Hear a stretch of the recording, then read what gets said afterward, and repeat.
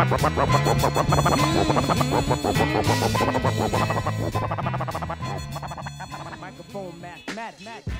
new project was initially conceived was an EP. I was going to make a 6-song EP to accompany a book that's coming out that a friend of mine made.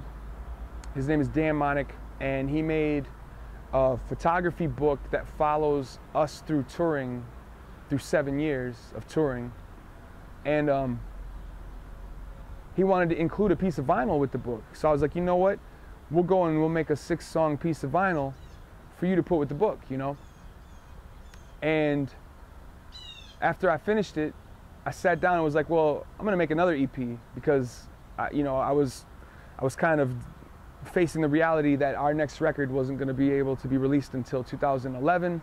So I thought, you know, nobody really is surprised when I throw out Sad Clowns or Leakers or whatever, you know, so we should make another EP just to get out there because the book is going to be harder to find, plus it's vinyl and not a lot of people really buy vinyl or care about the vinyl anymore, you know, so I thought, you know, as I was making the other EP, I was like, you know, what if I took both of these EPs, the one from the book and this other one that I'd made, and put them together as one CD and made that available on the tour, a la Sad Clown, you know, and that's kind of how this CD came about. You know, the book is still coming out, but it comes out October, late October. In fact, I think it might even be October 31st. I could be wrong about that, but I think Halloween might be the release date of the book. And then the CD with the 2 EPs on them, obviously those would be due, or those will be out by the time you guys have this thing ready to go, pretty much. You know, those will be out Tuesday.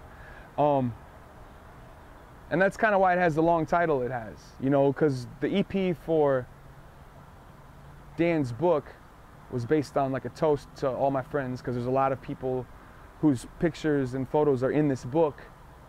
You know, all of our friends that we've made through touring all kind of show up in this book. And then when I realized I was going to put the 2 together, I was like, well, what is the real toast here? You know, to all my friends, blood makes the blade holy is kind of the toast. And I guess the science behind that is, you know, one side is to all my friends, but the other side is even my ex-friends, kind of. You know, it's like all of these people, your friends, your ex-friends, everybody influences your path. Everybody challenges you. Your friends challenge you to learn how to accept, and your enemies challenge you to learn how to let go, you know? And so I felt like the music on this definitely kind of fit that. Plus it's kind of a jack from Charles Bukowski.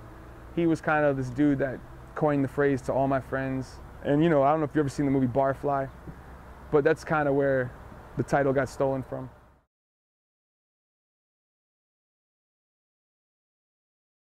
Asked to describe the sound of this record. You know, I don't know, like there's a lot of sounds on here and they kind of go all over the place. There's a little bit of funk, there's some country. I mean, there's a clarinet on this record. You know what I mean? Like it's kind of all over the place. So if I had to describe all of it at once, I would probably say this record sounds like sipping paint through a straw. It's thick, it's, you know, depending on what you like, it might taste good, it might not, you know. Yeah, sipping paint through a straw. Men don't sip. It's women and kids sip. Men, we drink.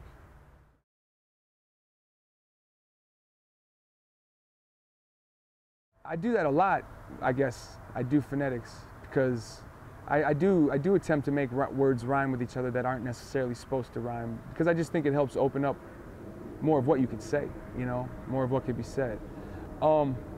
Commodities, that song in specific, I felt like I was able to use the phonetics that you speak of.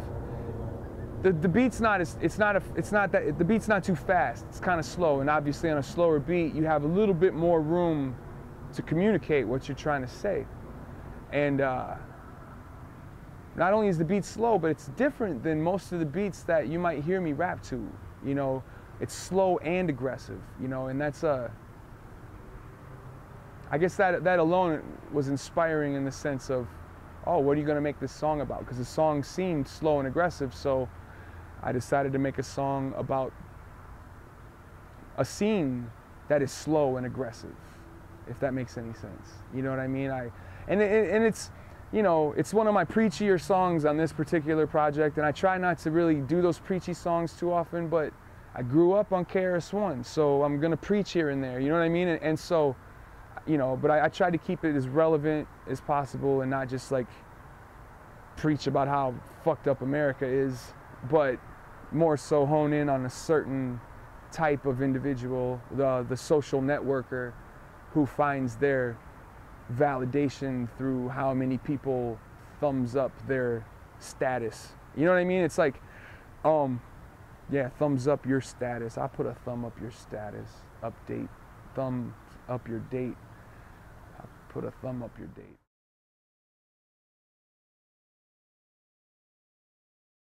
Scalp is a song on there. It's probably one of my favorite songs on there, just because musically it's got a vibe to it that Slug ain't supposed to rap to. Like, it's almost a gangster rap beat, you know? Aside from the like little weirdo drums that are in there. But like musically, it's kind of on some pimp shit. And so I wanted to tell a story, you know? And I'm not the dude that comes out with street stories on record, you know? Even though I grew up in South Minneapolis and seen my share of street shit, but I've just never been that guy that wanted to present that in my music. But that beat was calling for me to tell some sort of street story. So I had to kind of figure out, okay, well, what kind of street story am I allowed to tell? You know, and so I told one from my own perspective. And, you know, I always told myself if I was to ever write songs of this nature, I would always make sure that I represent the ending in a way that reflects real life, as opposed to, you know, you shot the cops, you got away with the girl, and you got the gold. You know what I mean? Like, really, that's not how it works. You do bad stuff, and bad stuff happens to you. The particular ending that I did put to this is probably a little bit more extreme than the standard ending that would go to a story like this, but I think that was just kind of my own insecurity, maybe, of like making sure that I kind of go extreme with it to make sure people realize that I'm not turning into a drug tail rapper. You know what I mean? Like, I'm sure. But also, you know, there's a couple of Easter eggs in that song, hidden throughout that song. And so I think that also kind of helps smooth out the fact that I did make a song about a drug dealer who was trying to get me to go pick up a package for him, you know?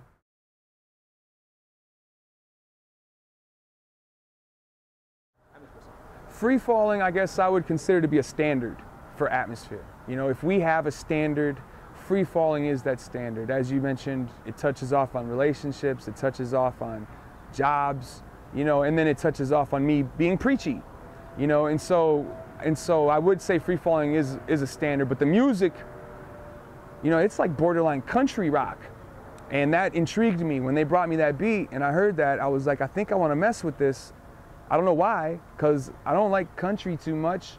I don't really care about rock all that much either, but something about the music reminded me of, I don't know, like some white boy blues or something like that. You know what I mean? And so I wanted to approach it from a way where I could tell the blues, but also at the end of it, flip it and be like, you know what though?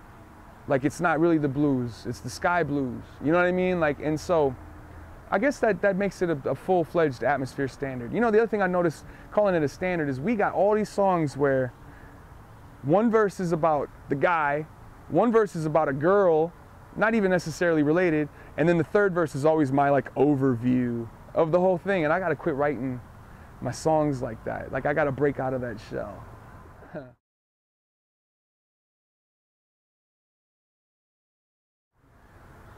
It's probably my most selfish song, so I could understand if other people don't like it. But to me, I smile when I hear it because it is a true story. And when I was a kid and this happened, I wasn't too happy about it. But now as an adult reflecting on it, I'm very happy with the lesson that I took from it, you know, and the music to it. It's kind of like, it's got this too short bass line going on underneath this piano, this pretty piano, and you're just not supposed to put those two things together. So, you know, yeah, I'm pretty happy with that. That's probably my favorite song on the record.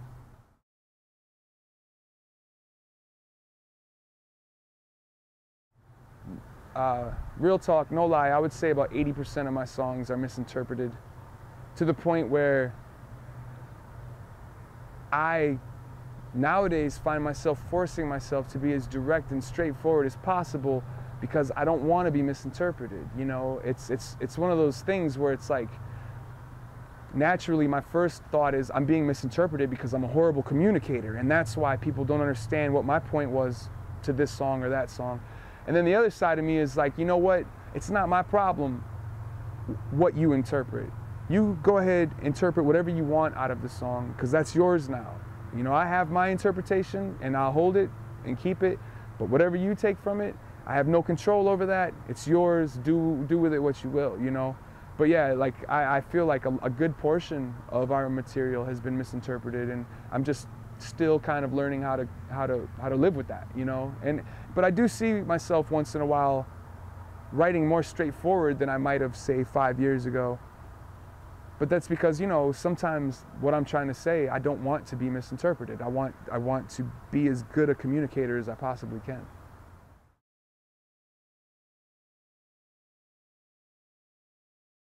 I would say that you know, at any one of these shows, you might see anywhere from 5 to 6 songs off of this new project. You know, but we play decent sized sets, and so it's not for lack of playing any of the older material. You know, we're trying to do a pretty decent, healthy mix of the catalog here.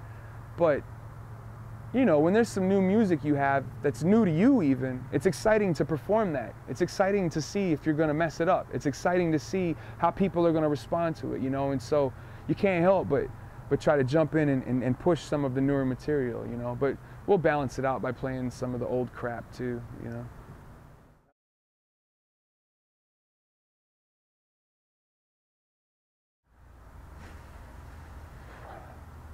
Be excellent to each other.